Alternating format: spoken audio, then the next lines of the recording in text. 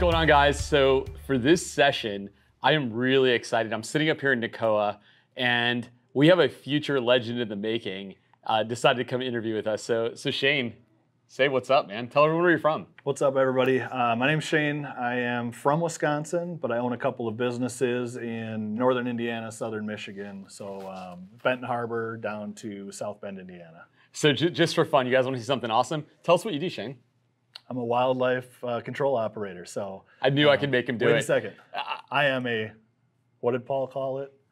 Oh, wait. Oh, a Special Olympic CEO? A Special Olympic CEO. That's exactly what I am. So for those of you guys who are at Energy, well, I guess when this will get published, it was a few weeks back, Paul G got on stage and he made an awesome comment, and he referred to, I don't want to get it was in context, but about how all of us, even myself, as we're building businesses, we're really just part of Special Olympics as CEOs. And I thought it was hilarious. Yeah, it struck home with a lot of people, man. Did it? Yeah, it did, right? So we all get into it and we say, we self-appoint ourselves as CEOs, like he said, and we're probably not qualified for the job, but the price is right, so we do it, right? Dude, I honestly think that's like, there's always these takeaways from these conferences, and I took a step back and I was like, holy shit, I can't believe you just said that. And then the crowd erupted. And I was like, that was the hilarious thing I've ever seen. So. It could have gone left or it could have gone right, but it went right, so that was good. It was good. So, well, listen, man. So we're here at NWCOA, right? Which obviously I'm a huge supporter of NWCOA. Yeah. You're a huge supporter of NWCOA. You're a big believer in education. So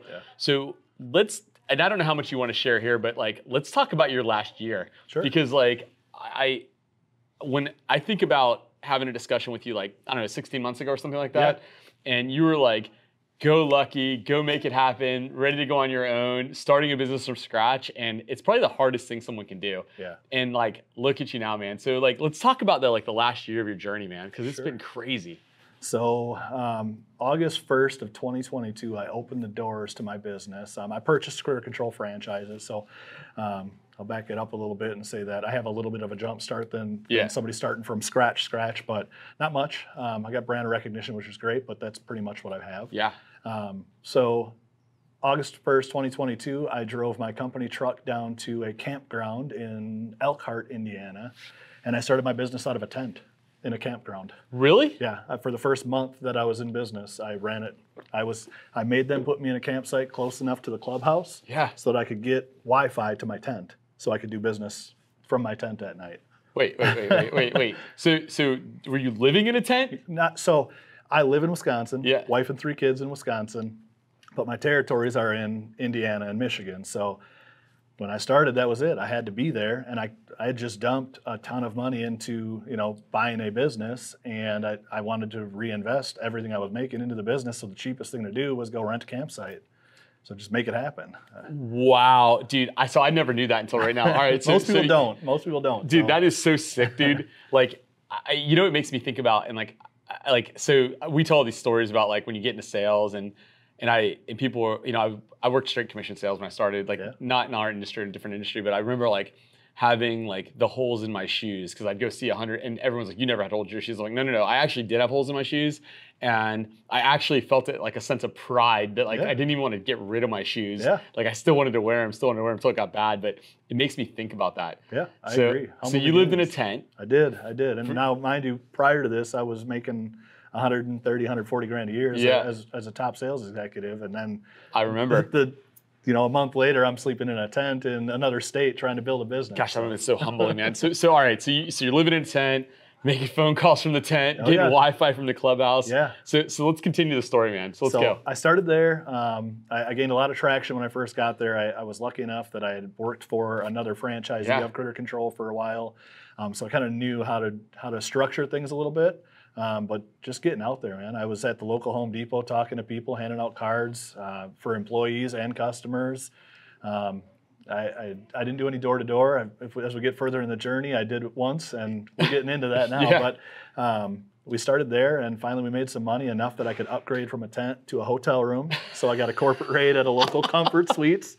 And for another 30 to 60 days, we did it out of a Comfort Suites in Elkhart, Indiana. And then finally worked ourselves up into getting a rental house. And then this past about 5 months ago now, we bought a house in my territory. So just keep working, Dude, man. Work wait, hard. I'm just like putting this whole story together. So you go from like, you're like, all right, man, I'm going to get a tent. Then I'm going to get a rent by the week hotel place. Yep. Right? That's what you did. Not the best hotel in the world. No, but it doesn't matter, That's right? where we ate breakfast too, and it was like they had these little plastic egg triangle thing. It was terrible. Yeah, but you ate them. But it was full. It was fuel. That's what we Dude, that needed. is hilarious. Yeah. Okay, so let's keep progressing. So you guys got your house on the family side. But let's talk about the business. So how'd the business go? So the house is actually on the business side. So again, I still live in Wisconsin. My Yeah. family's still there. We have a house there. But so we bought a house. Essentially, I was looking for a property that I could both run the business and have a couple people stay in. So I moved a couple people down. Once we got into this and actually started to make some money and could hire some people, I brought a couple of friends of mine down from Wisconsin, moved them to Indiana. They stay in the house and rent it from me and help me run the business. So, Dude, I'm like sensing this like fraternity, like love life. Yo, guys, let's all live in the house. We got the trucks out back, like live, breathe, die, critter control, right? Is that what we're seeing? Listen, so company culture to me is incredibly important. Yeah. I try to emulate my company after some great companies, not like your own. I mean, so you got an incredible company culture at Pest Daily, Yeah. AAC Distributing. Tony and them have an incredible company culture there. So I'm learning from some of the best people, in my opinion, in the industry on how to build company culture. I see everybody that's working for you eat, sleep, breathe Pest Daily. The shoes from the shoes on their feet to the hats on their head and everything in between. So that's awesome. So I'm trying to emulate that in my own business because obviously it's successful. So. Yeah, that's super cool. Yeah, well, I mean, I figure if you feed people and you give them all their clothes, like you win, right? Yes, right? they're never going to go anywhere. So for those of you guys who are watching this, we literally have two of our team members right behind it. They're like laughing at me right now as I see it. They're completely decked out in Pest Daily gear. So just FYI. And so, yeah, you feed people, you give them clothes. Yeah, absolutely. Give them housing. You give them a house. Yeah. So, yeah. Yeah, man. So company culture, like breeding something like that, it isn't so much a fraternity house. It gets that way once in a while, and I gotta say, hey guys, let's chill. But it's a good time, man. We enjoy working with each other. We enjoy our friendship outside of work. They understand the relationship once work is going on. Yeah. So let's fast forward now. So we're today. So how many guys you got working with you now? 6. Yeah. So I mean, and you may, and you're so focused, you probably don't realize this, but you've probably in 1 year built one of the most conceptually one of the most successful companies in the country. You know that, right? I'm glad that other people tell me that because I don't feel that way. I don't think about it like that. I look back and I think, okay, we did, and it's public knowledge. So we did $1.1, $1.2 million in our first full year in business. Think about that, dude. I do. I never thought I'd spend as much money as I've spent. Yeah. I don't know where it went. I do actually. Call Fraction. They'll tell you where your money went.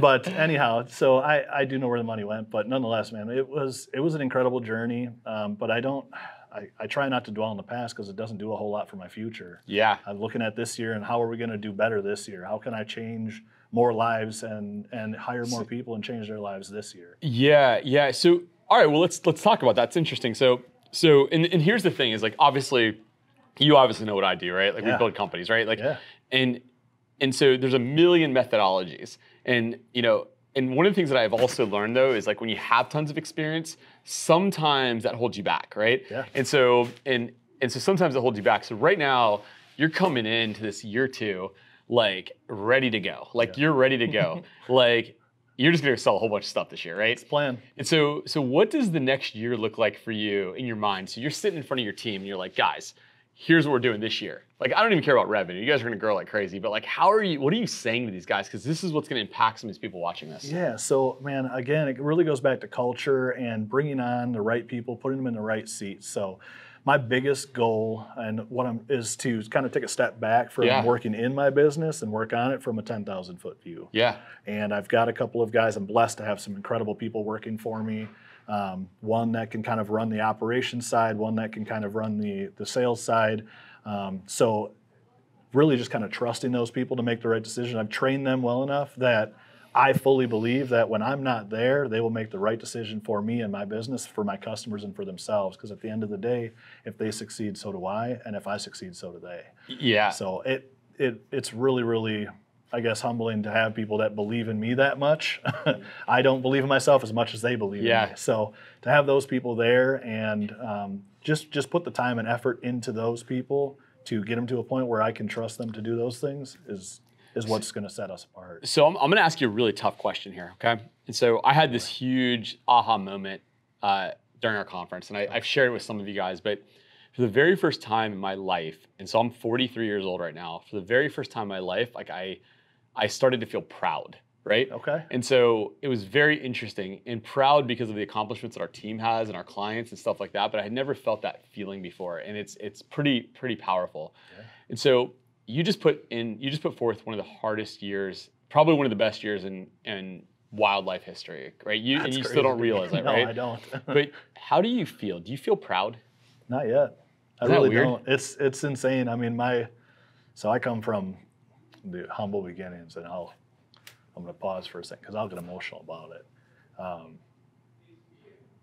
My father raised me and my 3 sisters by himself, for the most part. Wow. So I come from blue-collar background. I mean, I saw my dad, at night in between 2 cribs like this. Yeah. Feeding my twin sisters. Wow, that's crazy. After 10 hours at work. So coming from that and having him be proud of me, it's insane. Dude, I don't understand, but I do understand. Yeah. You know what I mean? Sure. It's wait, how old are you? How old are you now? 36. Yeah, I bet it's amazing, dude. It's a wild ride. Yeah, I can only imagine. He probably, and I don't know your dad, but I bet he sits back and he's like, holy crap.